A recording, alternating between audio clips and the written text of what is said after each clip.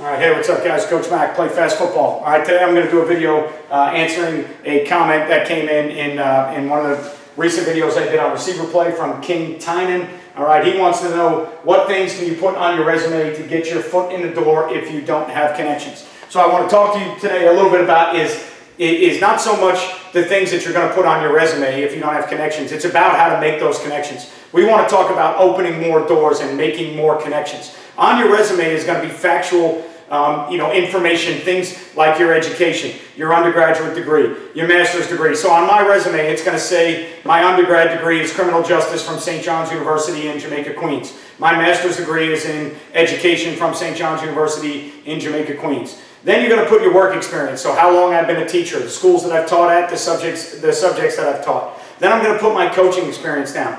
And I'm going to put down how long I've been a head coach, what I did as a graduate assistant at St. John's, any camps I might have worked, okay. Then I'm going to put down any certificates I might have. If I have any strength association certificates or, I believe it's National Strength Conditioning, NSCA or one of those. If you have a strength and conditioning certificate, if you belong to a group like the AFCA, all right, or if you belong to a group in your state like the FACA in Florida, you're going to want to put things like that down, all right? You're going to want to put down other skills that you have. If you're proficient in things like Microsoft Excel and Word and PowerPoint, Zoom teleconferencing, if you understand how to use Zoom in today's world, it's becoming even bigger with virtual clinics and virtual meetings. If you understand how to do those things, if you know anything about video editing, if you know or jobs you've done in Huddle and what you've done at Huddle and programs before, any other skills that you might have are things you're going to want to put on your resume. But that's all common knowledge that everybody understands about building a resume,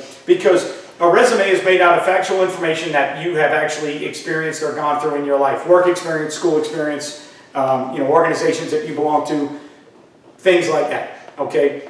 As far as your experiences in your life, your resume can only be spiced up by you spicing up the experiences in your life. So by you joining more organizations or getting other certificates. If you're certified in social studies, let's say, and then you go out and you get an English certificate or a math certificate or a science certificate, if you had multiple certifications on your resume, that is going to spice up your resume, all right, to help your resume look better. If you've coached multiple positions in football, that's going to spice up your resume to make it look better. If you've been an offensive line coach and a defensive line coach. If you've coached multiple levels of football, so if you've coached junior high and JV and varsity and maybe even college, if you have multiple varying experiences at different levels of football, that is going to make your resume stand out. But what I want to talk to you about today is how to build a social network so that we open more doors, all right? I wanted to make sure I addressed King Tynan's question about the resume, but the bottom line with today's video is it's going to be about opening more doors, not just how to make that resume look better in the one door that you're walking in.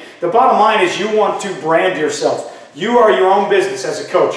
You want to brand yourself, or as a professional in the world. You've got to put yourself out there. You've got to open more doors. How do you open more doors? Social networking. Especially in a time like right now with what we're going through with the coronavirus and social distancing and stay home and stay safe. People can't get out, but they can still meet other people because you can do it on various social media platforms, okay? So Twitter is a great one, all right? There's my Twitter handle, @CoachMac8740. When I started doing YouTube videos 7 years ago, I started the Twitter. I had no idea how to use Twitter. I had no idea what it was. I had to start from scratch, okay? But what you learn is it's the #1 news feed in the world with things constantly coming across the timeline. The more people that you follow, the more people that follow you, the more things that come across your timeline. Then you learn how to use hashtags and follow hashtags, all right? And now when you put something out there that you want people to see, if you put a hashtag on there that is hashtag coronavirus, everything that has been tagged hashtag coronavirus is going to go under one filter so that if anybody searches that hashtag, they're going to be able to see anything that was put there. So now you're getting your information or your comments or whatever you want to do out in front of multiple people. That's the bottom line. Grow your social network. Get in front of multiple people. All right, Instagram. My Instagram is also @CoachMac8740. Right now, for me, between Twitter and Instagram, I'm new to Instagram. I don't have a big following on Instagram. I really don't know how to use it. I have to ask my daughters and my friends and my kids at school how to use Instagram, so I'm not good at it. I know there's Instagram TV to do longer videos. I know that you can only do certain video clips on Instagram for X amount of time. I know that you can only put certain links in your bio. I can't put my YouTube videos on Instagram and have clickable hyperlinks in there for people to go to. But Instagram is another way to make social connections, to build your social network. Because what you want is you want to meet as many head coaches and as many principals or as many administrators in the football world as you possibly can, because you never know when you're going to need that interview. Let's face it, whether it's football or the business world, more often than not, you're going to get an interview based on who you know more so than what you know. You're going to get an interview based on social interactions and friends and business partners than you are just on what your resume says. All right? The last time, I've had 3 head coaching jobs in my life, and I've been on 3 interviews in my life, and each time that I interviewed, I had to find and pull up my resume because I really had no idea where my resume was, because to me, my resume is a constant living work, all right, in progress for me. So to pull it up on a computer to say, all right, I've got this format with this font and all this other stuff on a resume, anybody can build a resume. The bottom line is it's you getting yourself out there to open more doors, and then based on the things that you've done and the people that you know, you get jobs because of that. So the first job I got, I knew the head coach. I came down and interviewed with the principal, and I had everything on my resume. I had my undergrad, and I had my grad degree, and I had where I student taught, and I had all the stuff on there that you want to get. But the bottom line is, when I sat down in the interview with that principal for about an hour, all right, it was just talking about life. It wasn't combing through my resume. All right, now I got the interview because I knew the head coach, and in the football world, that's the way things work. So I don't know if she would have combed through my resume and picked me out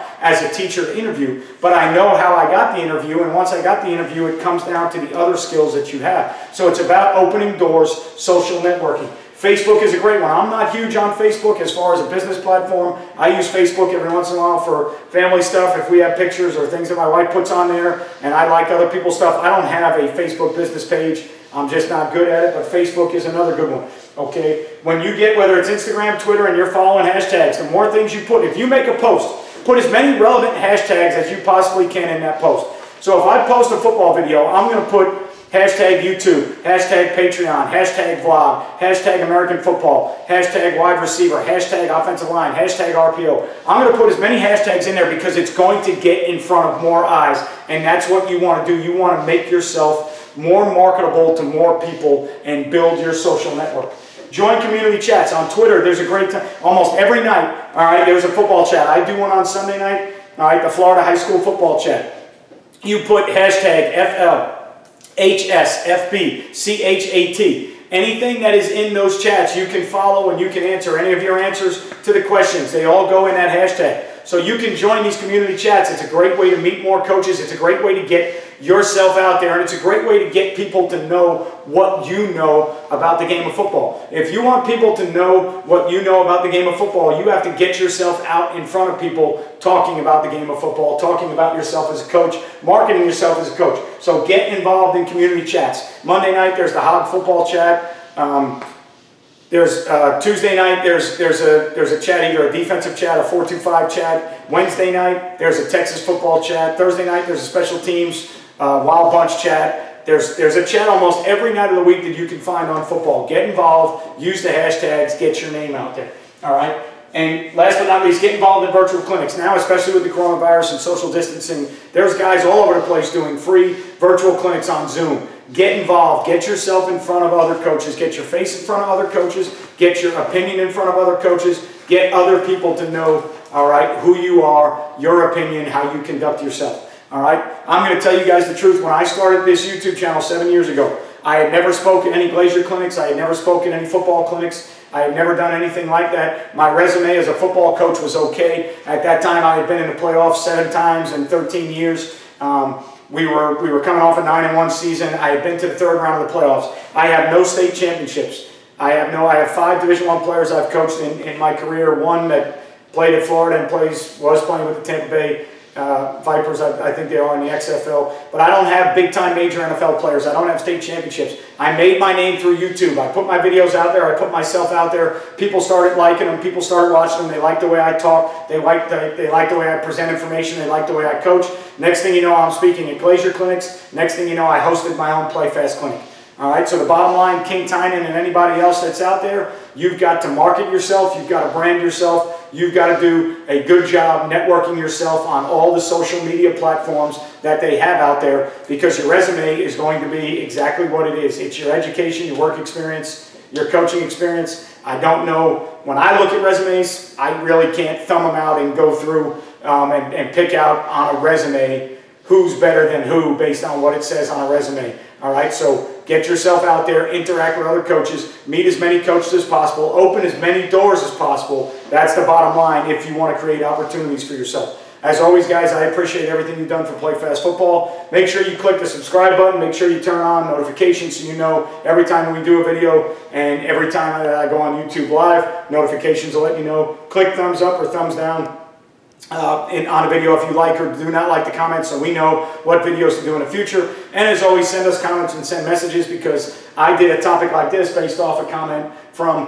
one of my subscribers, all right, that watch. So I always respond to every message that I can, so make sure you are interacting with the videos with comments. All right, I appreciate everything you do. Stay safe, wash your hands, stay clean, socially distant. I'll see you guys next time. Remember, you won't play well until you play fast.